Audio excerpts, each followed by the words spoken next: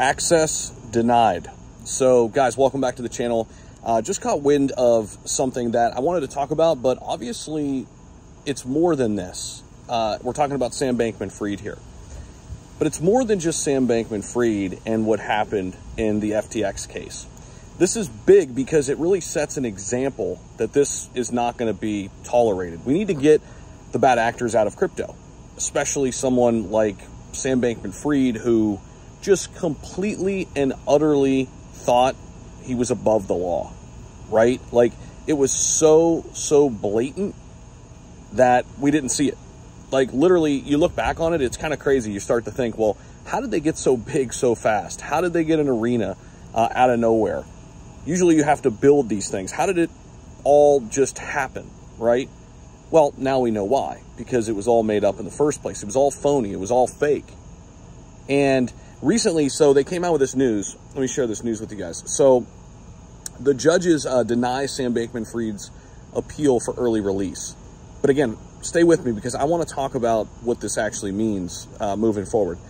And basically, this happened September 21st. Circuit judges Johnny Walker, Denny Chin, and William Nardini denied SBF's motion for early release, which his team argued largely on First Amendment grounds.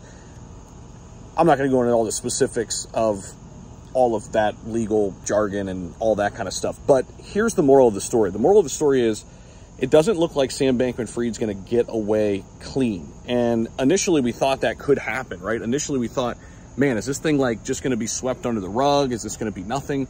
But the fact that it's happened like this and it's played out like this is actually really good, I think, for our industry moving forward.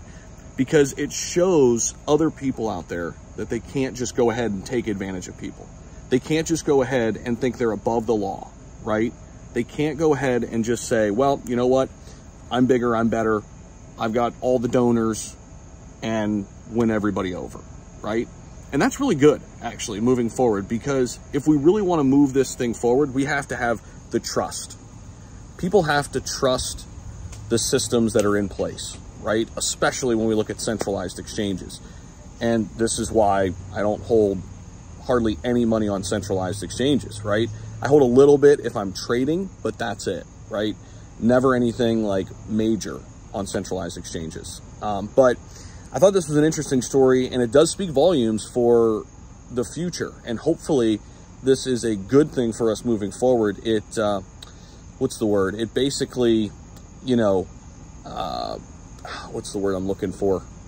It makes people think twice about doing something like Sam Bankman-Fried did. Let me know if you guys know the word I'm thinking of. Yeah, appreciate you guys as always. I can't think of that word. All right, we'll see you in the next video. Take care. Bye.